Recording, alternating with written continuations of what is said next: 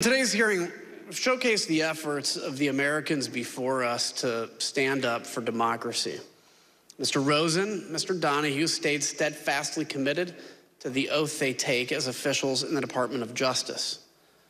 On January 6th itself, they assisted during the attack while our commander-in-chief stayed silent. Their bravery is a high moment in the sordid story of what led to January 6th. My colleagues and I up here also take an oath. Some of them failed to uphold theirs and instead chose to spread the big lie. Days after the tragic events of January 6th, some of these same Republican members requested pardons in the waning days of the Trump administration. 5 days after the attack on the Capitol, Representative Mo Brooks sent the email on the screen now. As you see, he emailed the White House, quote, pursuant to a request from Matt Gaetz, requesting a pardon for Representative Gaetz, himself, and unnamed others. Witnesses told the Select Committee that the president considered offering pardons to a wide range of individuals connected to the president. Let's listen to some of that testimony. And was Representative Gaetz requesting a pardon? Believe so. The general tone was, we may get prosecuted because we were defensive of, the president's positions on these things. The pardon that he was requesting, was as broad as you could describe. From the beginning, I remember he's from the beginning of time up until today, for any and all things. He mentioned Nixon, and I said Nixon's pardon was never nearly that broad.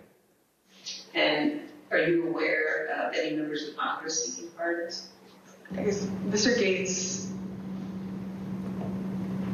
and Mr. Brooks, I know, both advocated for there to be a blanket pardon for members involved in that meeting, and a handful of other members that weren't at the December 21st meeting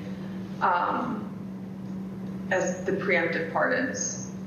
Mr. Gaetz was personally pushing for a pardon, and he was doing so since early December. I'm not sure why. Mr. Gaetz had reached out to me to ask if he could have a meeting with Mr. Meadows about receiving a presidential pardon. Did they all contact you?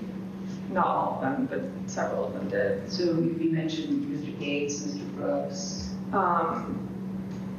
Mr. Biggs did. Mr. Jordan talked about congressional pardons, but he never asked me for one. It was more for an update on whether the White House is going to pardon members of Congress. Mr. Gomer asked for one as well. Mr. Perry asked for a pardon too. I'm sorry, I need to cut you off. Mr. Perry, did he talk to you directly? Yes, he did. Did Marjorie Taylor Greene contact you? No, she didn't contact me about it. I heard that she had asked White House Counsel's Office for a pardon from Mr. Philbin, but I didn't frequently communicate with Ms. Greene. Are you aware of any conversations or communications regarding the possibility of giving Congressman Matt Gaetz a pardon? I know he had asked for it, but I don't know if he ever received one or what happened with it. How do you know that Congressman Gaetz asked for a pardon? He told me. Tell us about that. He told me he'd asked Meadows for a pardon. Were you involved in or did you witness any conversations about the possibility of a blanket pardon for everyone involved in January 6th? I had heard that mentioned, yeah. Do you know whether the president had any conversations about potentially pardoning any family members? I know he had hinted at a blanket pardon for the January 6th thing for anybody, but I think he had for all the staff and everyone involved, not with January 6th, but just before he left office, I know he had talked about that.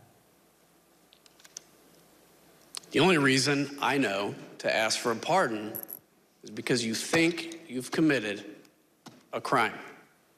Thank you, Mr. Chairman.